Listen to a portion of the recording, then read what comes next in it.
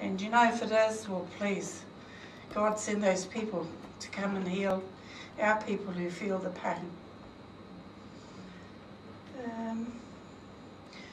There are 3 marae on Parihaka, and we all practice tikanga Māori in a different way. And we think we're the best. We think we've got it all together. We think we've got trained people, and we think that we've got the right tikanga and the right kawa, and we know that at the end of the day we have to start somewhere. And we've been privileged to have Tonga's Nana, which he'll show you later, to be part of those women who actually have led us into holding on to our tikanga and kawa at Taniho Meeting House. Every month on the 18th we have this day, and it's to commemorate Te Whiti o Rongo Mai. And we have it at this meeting, at our meeting house at Taniho o Aotearoa. And we've been holding it there for 17 years. And prior to that, it had been there for probably 100 years before that.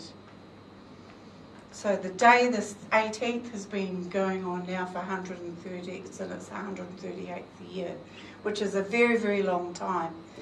And that tells you how, in some way, that we're so connected to the philosophy and the legacy of Te Whiti and Tohu. I do say, though, that we're in a position of difference, and Te Whiti's people follow Te Whiti, and Tohu's people follow Tohu. It's quite a logical process.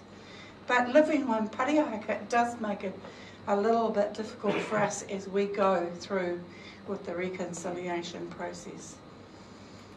And we're experiencing some difficulty, but we know that consistency with following the legacy of Te Whiti will actually get us there, and hopefully in a shorter time than most people plan.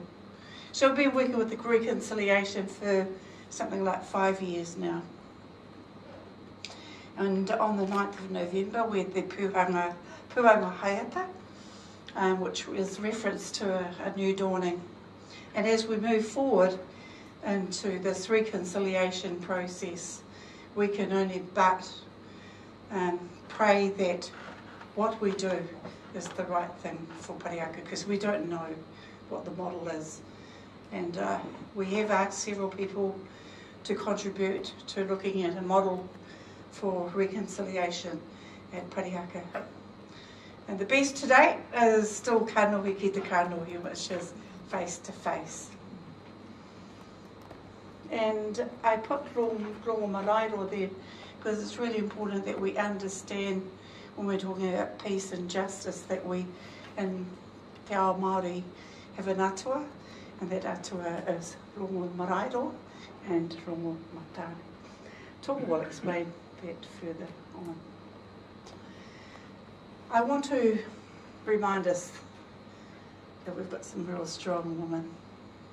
And this lady here was my guide, my judge, my teacher, and my everything when I went to live at Parihaka. I don't know if any of you know this woman, Matarena Raukupa. Did you? Matarena Raukupa. I saw her in the 70s, years or 70s. Wow. I don't say I knew her. You made it. So she is actually the great granddaughter of